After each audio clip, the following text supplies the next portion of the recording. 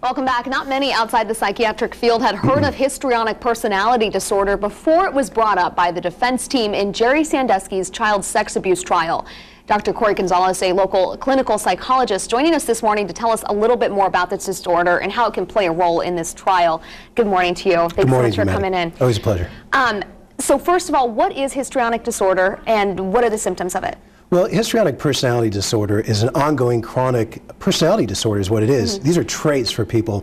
And someone that's excessively emotionality, they're unregulated. They need a lot of attention, and a lot of attention-seeking behavior. They're uncomfortable. They're not the center of attention, so to speak. They tend to be provocative in their nature. Their relationships with people are overly seductive or sexual.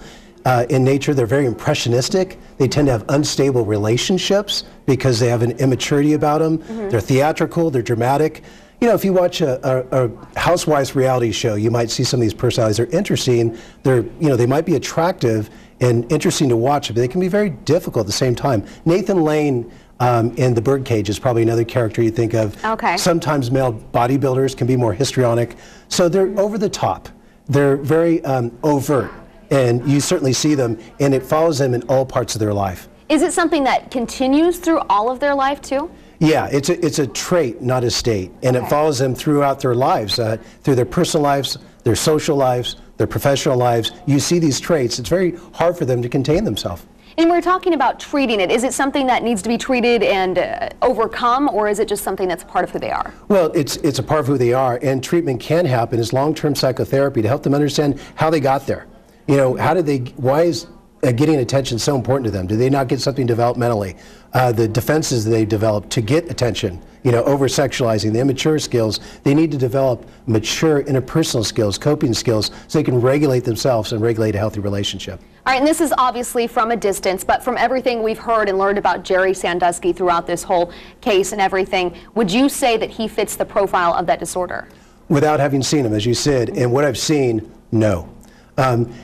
What I've seen from him, he seems to be more in line with someone that's more calculated, more of a sexual predator, a sociopath, somebody that's under the radar, someone's well contained, able to have a marriage, able to coach and keep that part of him well contained.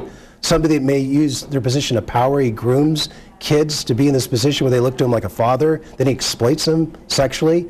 Histrionic personality is not associated with someone that commits sexual crimes or assaults on people. So from what I've seen on TV, he seems to be very different from that. He seems to be more covert than overt.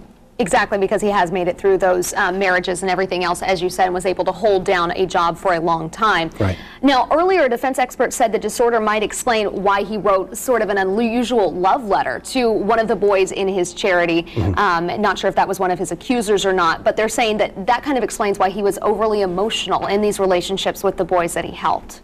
Yeah, I don't know how far that is going to go. I certainly don't think you can use histrionic personality disorder to excuse crimes. It doesn't make somebody incompetent. It doesn't make someone psychotic necessarily. It doesn't mean that they're not responsible for their behavior, or in the legal term, clinically insane. So, I think that those are not excuses for his behavior. And I think it'll be very difficult. It's interesting, they're using a personality disorder to try to excuse his assaultive sexual behavior. And other experts said, again, this personality disorders don't usually go far in trials. Yeah, I wouldn't imagine so, and the literature suggests that as well. All right, well, thank you so much for coming in today. Again, the defense is expected to rest today, so we'll have to see what happens when it goes to jury. Be very interesting. Always a pleasure, Maddie. All right, Dr. Gonzales, thanks so much. Let's send it back to Kiyoshi. Maddie.